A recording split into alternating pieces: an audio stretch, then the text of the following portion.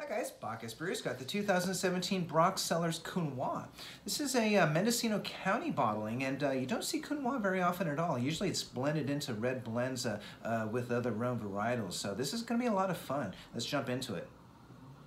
Really gushing with fruit. Got some raspberry and cherry and cranberry in there, a little bit of rose petal and just a little bit of tar. Really a very nice nose. Let's check out the palate.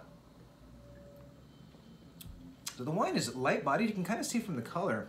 It's really soft and drinkable. No tannins to speak of. Again, lots of that same fruit on the nose. It's raspberries and cranberries and cherries. A little bit of white pepper spice going through it. Really nice tangy acidity, good structure. The wine is eminently drinkable. It probably would benefit from a little bit of chilling. One of those nice summer sippers for sure. Love it a lot. The Broc Cellars Counoise coming out of Mendocino. See you in the tasting room.